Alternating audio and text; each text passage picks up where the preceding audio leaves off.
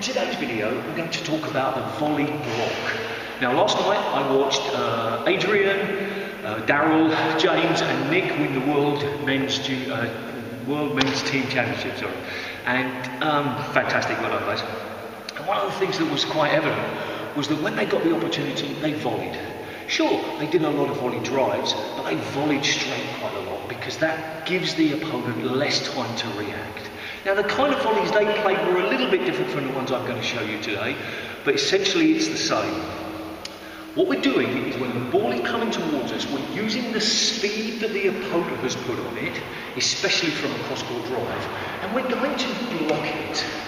Okay? We're not going to use very much wrist. We're definitely not going to be using a lot of swing. What we're doing is keeping the racket head solid, pushing the ball back. We're not really looking for a winner, although if we keep it tight enough, maybe we'll be lucky. Okay? So, the position for the backhand, arm up. And one of the things you'll notice with the professional players is they don't keep the racket down. The racket is up, so it's ready. Solid wrist. Maybe you want to cock it a little bit more, maybe you want to lean it back, but what's important is that it's not flexible. The arm is back a little bit, and as it comes forward, it just moves in a horizontal line. The racket face is open. It's not closed. We're not looking to push the ball lower at this point. We're just looking to block it back along the wall. Now the feet. Classically, we should be using our right foot for our backhand and our left foot for our forehand. But we all know that in a real game, using your perfect feet is quite difficult. So in this particular exercise, make sure you practice both. Use your right foot for some and your left foot for some. It's going to feel a little bit weird, as it should, but you can't practice something perfectly in a routine, only to do it differently in the game. Now I'm going to show you some progressions, and as in my other videos, I will overdub a commentary explaining what I'm doing. So, the first thing I need to do is get approximately 2 meters away from the front wall and establish a rhythm, establish a solid base. I'd probably do this for 50 to 100 shots. Then I move forward and touch the wall with my racket. There it was, to establish a point. And then I would go backwards towards the service line. Not too quickly, don't sort of hit one shot and run back. You're trying to ensure that you have control over the ball. Now the ball's a little bit cold and I'm having to swing more than I would have liked to in my demonstration.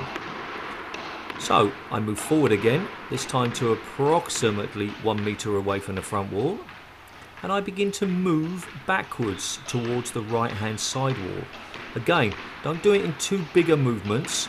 You must have control over it. You must be able to stop and hit the ball and then move back in control. Now I went out of picture there, and for that I apologise.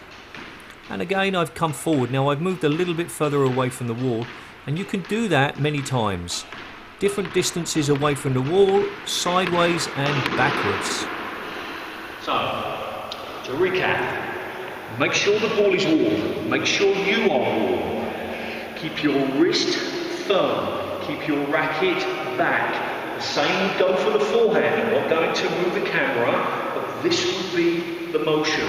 This would be the motion. In fact, Jonah always taught me to have the racket like this. Now, a lot of the time you see it like this.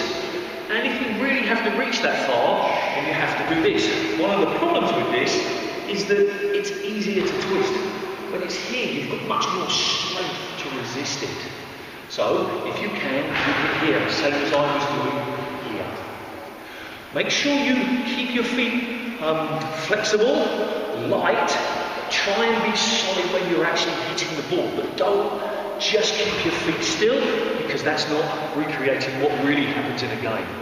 Make sure you use both feet to practice, although I would recommend using the correct foot probably 70% of the time.